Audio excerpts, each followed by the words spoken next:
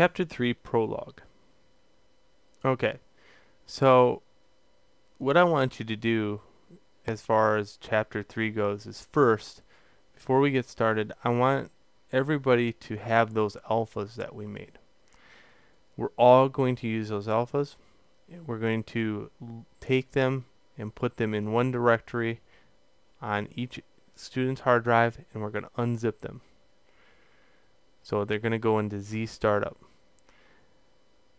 You can place all the zips into one folder and then uncompress them very quickly by right-clicking on them and hitting uncompress if you're on a PC, or just by double-clicking each one on a Mac. What I'm hoping to do is, throughout this series, I'm always worried about classroom activities more than anything else, because I want you to start working as a team or a collective agency of artists, not just a single artist with a goal of learning ZBrush. But I want you to start seeing what I'm going to be seeing, and that is when you unzip them, you're going to find something common about all the alphas in there. Okay? And I want you to look for that commonality with the alphas. I'll point it out, and I'll point it out now just because this might be sold as to an individual that does not understand this. But you're going to find out as a team of artists, everybody produced just about the same alphas. Everybody produced the same alphas. Why is that? Well, I taught you how to produce a flat-headed screw, cracked earth, and some kind of alien hide.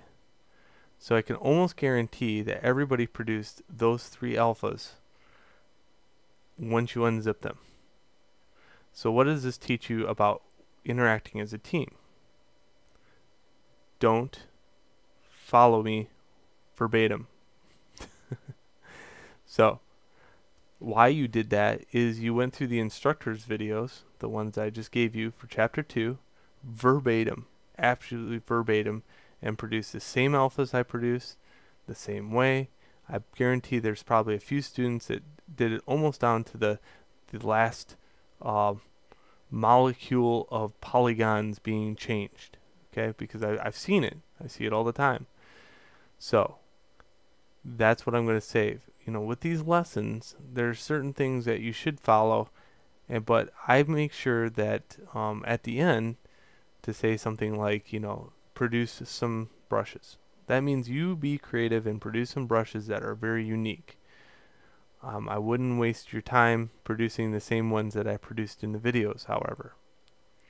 I'll point out things like that throughout the series, but know that I'm kind of trapping you not only as a student, but a team of students also.